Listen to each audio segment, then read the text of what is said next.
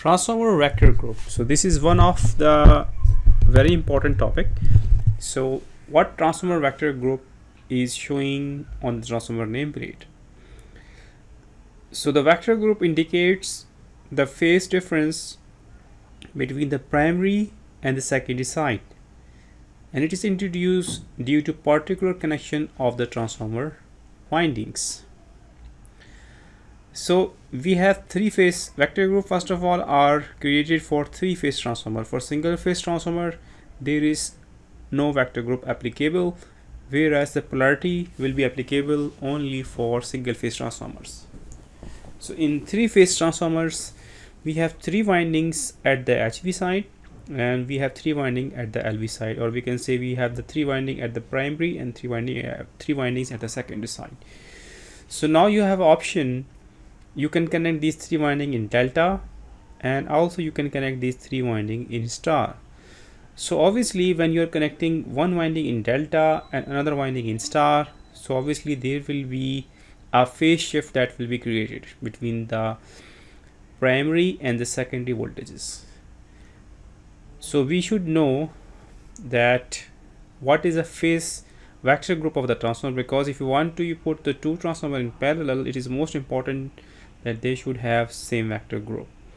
So if the vector group of the transformers are not matching, it means that there will be a short circuit if you connect two transformers which have different vector groups or which has different phase shifts at the secondary sides. So here you can see this is a delta and this is the star.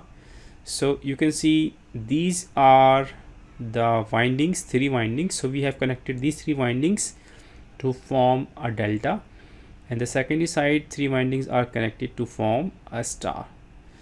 And we have shown a phase rotation as well here.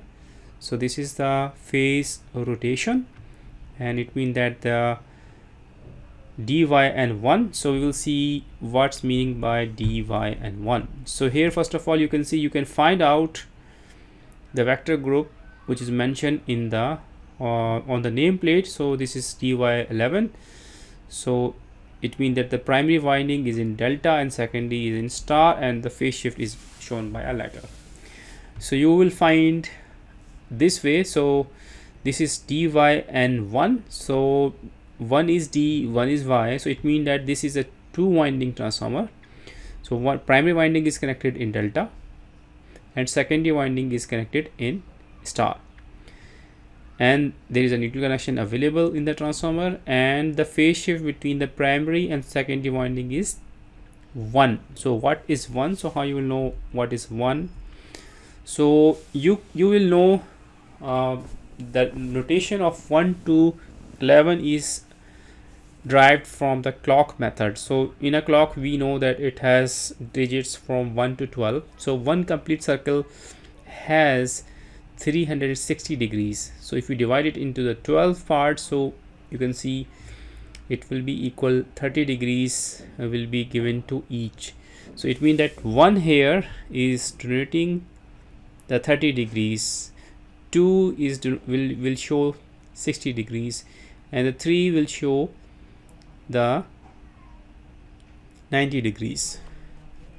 So in this way, if 11 dy, it's shown dy and 1 here is showing there is a phase shift of 30 degrees between the primary and the secondary winding. So secondary winding voltage is shifted 30 degrees, so it is 30 plus or 30 minus. So you will see how you will know this.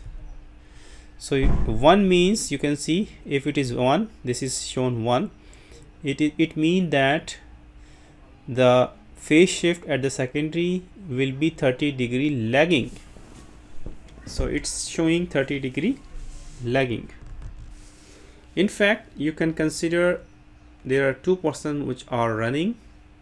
So this is the person number 1. So this is basically the primary winding, which we are showing in the capital letter, like, and these windings are connected in delta, so we can write it this one as A. So this is capital letter A is the primary winding, and there is another person which is secondary winding, which is we will show by small letter A, and they are in a race and they are running in a circle and they have to run anti-clockwise. So this is the direction of rotation of the phasor. So rotation direction is also important. So the difference between these two is 30 degrees. So if they are running, you can see the secondary winding is behind the primary winding by 30 degrees. So we can call this one as 30 degree lagging. So the phase shift is 30 degree lagging. If this winding is not here, if this winding is now this, you can see this will be called as, if we are have connected the primary winding in delta, so we will write D, then secondary winding in small y, and we will write 1. Okay, so you can see here from, you can see 1 to 5 or 6, you can see here this one is, this is the lagging portion. So we have divided half of the, you can say circle, half of the circle is divided into lagging. So I will write by green. So this is all lagging area. It means that 1 is 30 degree lagging, 2 is 60 degree, 3 is 90 degree, 4 and 5, and this is 6. 6 means you can write as either it is 180 degree lagging or leading, both will have the same meaning. So then you can see next half is basically showing the leading half. So it means that if we have dy11, so it means that it is now leading by 30 degrees. So if I mark this numbering here, so you can see here will be 11, 10, 9, 8 and 7. So 11 will be somewhere here, and here is our primary side which is connected in delta. So you can see this is a leading area. So if it is dy11, so it's dy11, it means that this phase shift is minus 30 degrees, and it's a leading connection. So in the other way, you can also write, you can multiply 1 by 30, so you will get 30. If you multiply 1 by 11 by 30, it will be 330. So you can write 330 degree lagging, or you can write, in other words, 30 degree minus 30 degree leading, or just leading, right, like that. So 330 is equivalent to minus 30 degrees. So you can write it is either 330 degrees or minus 30 degrees, or you can write it 30 degree leading in this way.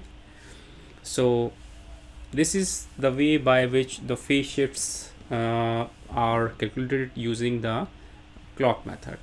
So first of all, you can connect, for example, again, if you have 3 windings, we have 3 phases, you have option, you can connect them, make a star, or you have option to connect them and form a delta.